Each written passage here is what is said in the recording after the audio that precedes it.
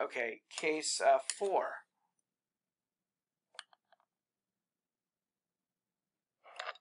Whoa, that was the wrong way. I apologize. Okay. Did someone say Cylindroma? Yeah.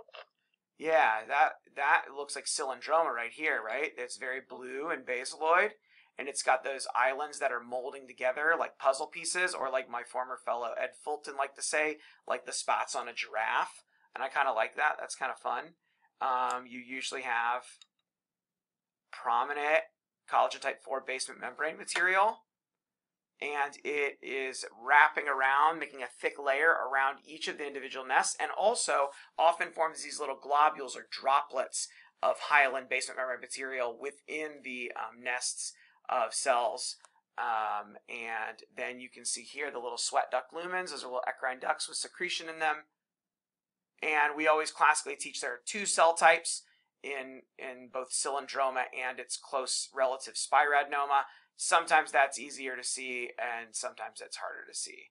Like here, you can kind of appreciate there's these small dark cells, and then the slightly larger, more medium color purple.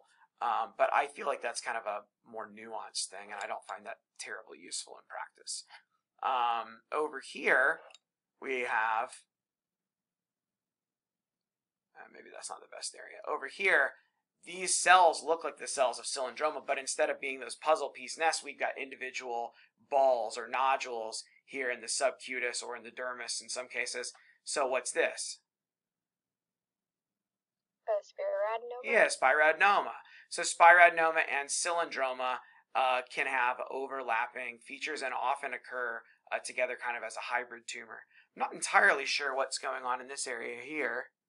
It almost reminds me of like a follicular tumor, but I don't think that makes perfect sense, unless I've seen sometimes where patients have some syndromes like Brooks-Spiegler syndrome, and there are variants of Brooks-Spiegler where patients, or I've seen patients that developed weird follicular tumors in addition to their spiradenomas and cylindromas.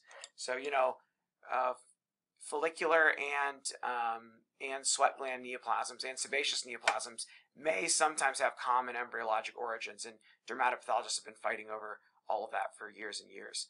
But in any case, it doesn't surprise me to see tumors that have overlapping differentiation between hair follicle and sebaceous and sweat gland, because it happens. And here, this is another thing that you can see, particularly in spiradenomas. You can get really prominent edema in the background.